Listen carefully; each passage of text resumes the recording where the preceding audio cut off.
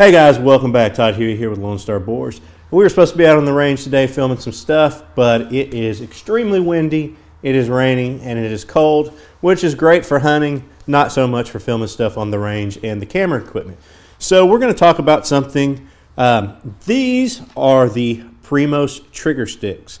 To be exact, these are the tall tripod trigger sticks.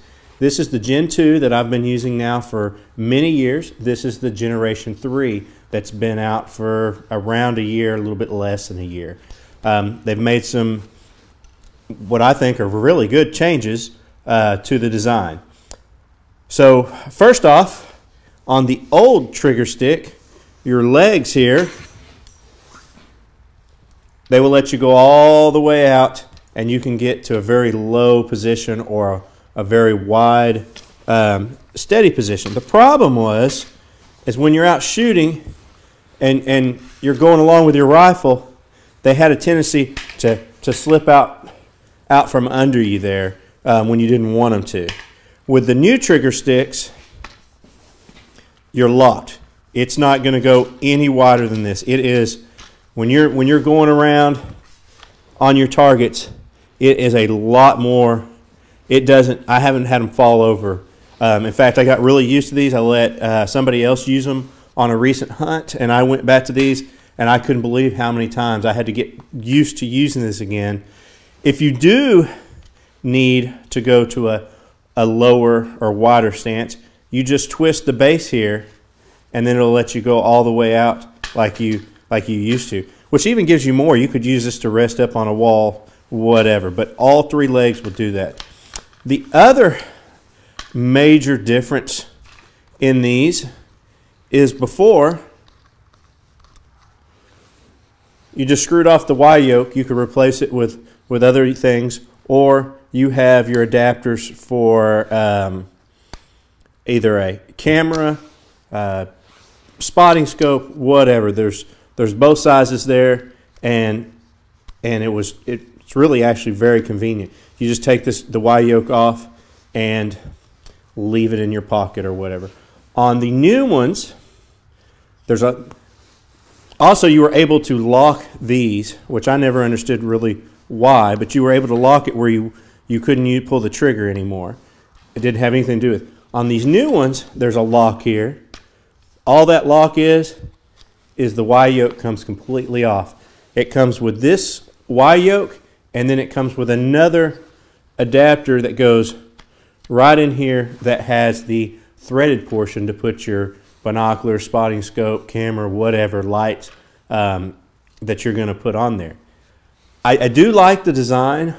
My problem with it is like this, where I had to keep up with the Y yoke, and it was always the threads were always on here. Now I have to keep up with another piece all the time. This was all one contained unit. I don't even have the threaded piece with me. I thought I brought it. I do not have it. So if you're like me, you carry a lot of gear, it could become a problem, because right now I do not have my threaded. It is really a good design. It's very solid. I just, being out here and carrying everything I do, you know, I need to figure out how to maybe tie it on here, but then it's going to rattle. So that's probably my only complaint about this new system, is that's actually an extra piece that you have to carry around, and when you do so, just like I do now, to even show you I don't have it while I'm making the video. So know about that. Another thing is the lock on here. It does not have anything to do with the locking the legs and the trigger anymore. What it locks is, now when I press this button, I cannot remove this yoke. It's locked in there. It's not coming loose. It still spins around, but it's not coming loose.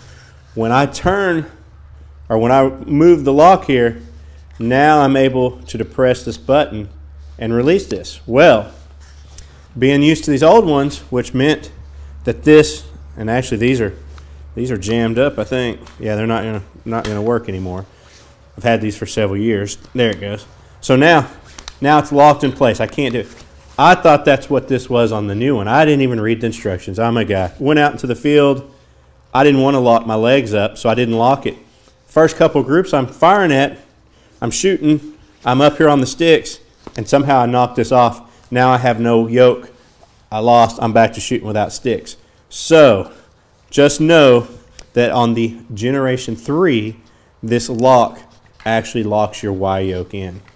Other than that, like I said, I think it's an improvement in every way. If you can keep up with your threaded attachment up here, then there's nothing going on. It is way more stable.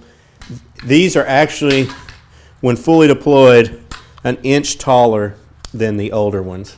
Man, that lock is, like I said, these have been riding around in a pickup bed for about a year. Legs still work, locks, the trigger lock is kind of gummed up, but I never used it either. So, let's see here. Well, thought it was about an extra inch taller. Maybe not. Right at a half an inch. Not much. So they're basically the same. This base, they feel away about the same, even though this base is larger. If you're in the market, the Generation 2s were nice. I really liked them. But now the Generation 2s go to either people that are visiting, guest people, or I use them for light stands for the cameras or the other monoculars and stuff. I have strictly switched to using these, and the main reason for it is the stability. I mean, these are not, if I'm moving around, these legs are not going anywhere. Where, see how these legs, they came in. So if you come up off the ground and while you're shooting, hogs are running past you, see those two legs, they come in on you. Where this one, everything is way more stable. I have not had it collapse on me yet while using it. Highly recommend these. Again, I'll put a link to the original video. This is just a short video showing the improvements from Generation 2 to Generation 3. It truly is an improvement. I don't even know if you can get the Generation 2 anymore. I think these are all that they sell. Thank you for watching. Please comment below. Please like the video, share the video. If you have not, please subscribe to our channel.